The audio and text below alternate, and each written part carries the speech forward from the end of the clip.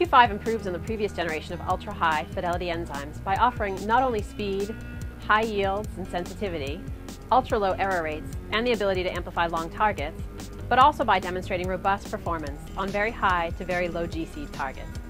For routine or complex amplicons up to approximately 65% GC content, the Q5 reaction buffer provides reliable and robust amplification. For amplicons with high GC content, greater than 65% GC, addition of the Q5 high GC enhancer extends the range of this enzyme up to approximately 80% GC content.